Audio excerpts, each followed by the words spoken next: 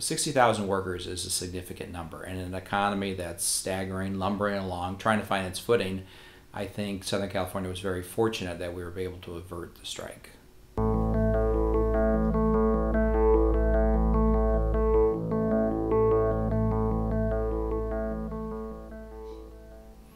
I think both sides recognize that the stakes were high.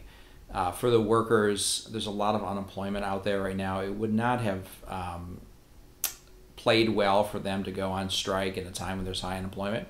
And for the grocery store chains as well, they're hurting economically. They've lost a lot of market share in Southern California.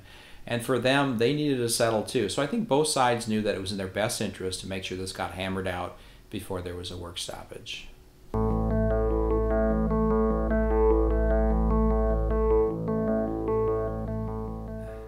I think the clear winner is the Southern California economy.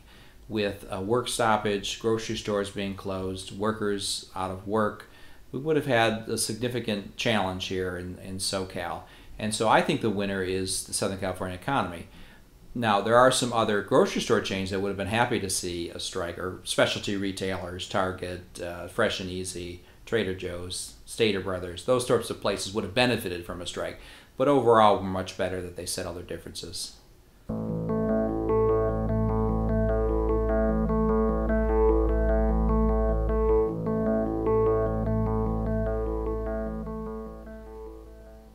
Grocery stores face a challenging environment for years to come.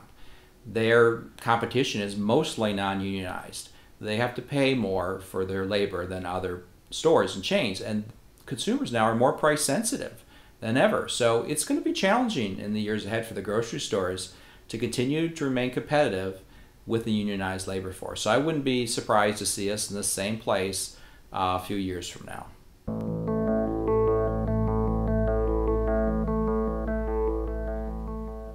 I think unions have a battle ahead for them.